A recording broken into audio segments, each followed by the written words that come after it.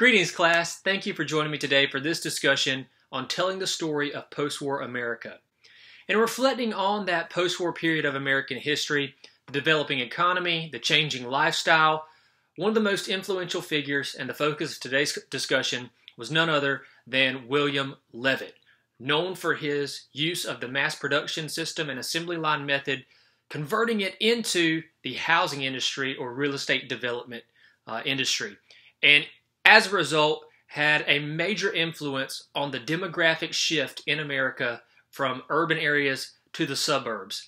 So utilizing primary source material from historic American media outlets such as the New York Times, the Washington Post, and Time magazine, as well as images and documents from the Library of Congress, this video seeks to describe Levitt's experience in the post-war American economy and then highlight his influence on this key demographic shift in American history through the emerging housing market at that time. In World War II, Levitt actually served in the Navy as a lieutenant in the Naval Construction Battalion known as the Seabees. And after returning back from the war, and even in the midst of the war really, he really began to develop this passion to respond to a need. And the need that he saw was affordable housing, particularly for returning veterans. His first successful housing development in the post-war era was located near Hempstead in Long Island, New York, and was given the name Levittown. And in this construction, he was able to utilize various assembly line and mass production construction methods to create these new suburban communities. And in that way, lots of homes were created initially to a plan in which he had laid out and created a system noted to be about a 27-step system of production. And the houses would be produced simultaneously with various subcontracting groups responsible for different aspects of the labor.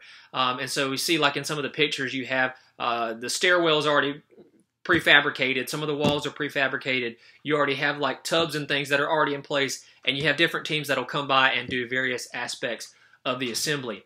And so he was able to really ramp up production and produce these houses on a massive scale and do it very quickly to respond to this housing need.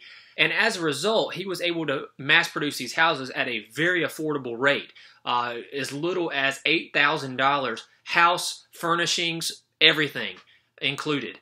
And in today's money, that's roughly about $135,000. And particularly for veterans, by the time they received financial assistance through the GI Bill or the Federal Housing Subsidy Program, they were able to basically have like a $400 down to own a new home, which is roughly like $6,700 today, which is crazy because that's much cheaper than a car today, much less a home. And so really, Levitt ultimately became the epitome of the 1950s image. As a result, he was actually published in Time magazine in 1950 as kind of the poster boy or image for this new emerging American society, the affluent society. And alongside his cover image, it was titled House Builder Levitt for Sale, A New Way of Life.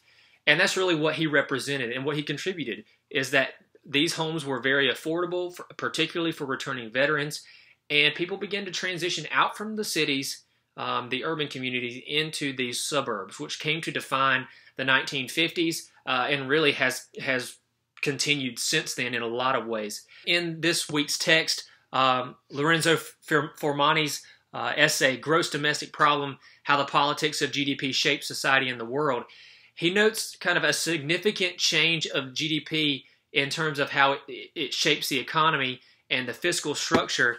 It represents a key indicator a lot of times of the nation's economic health, and also usually kind of some of the primary goals and initiatives of the administration.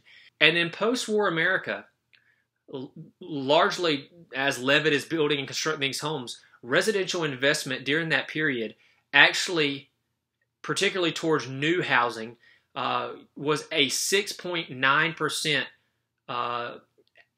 share of the entire GDP of the country, which is nearly double what the usual average is. And so there was a great investment in housing, and Levitt was a major part of that.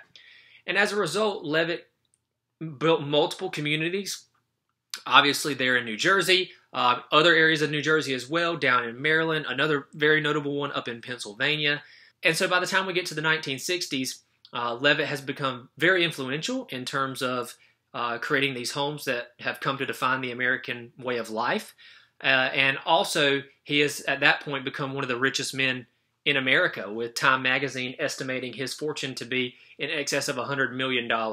And ultimately, he's gone down in Time magazine's recognition as one of the 100 most important people in the 20th century America. And so Levitt clearly had a lasting impact and has helped shape the nation in many ways. Thank you.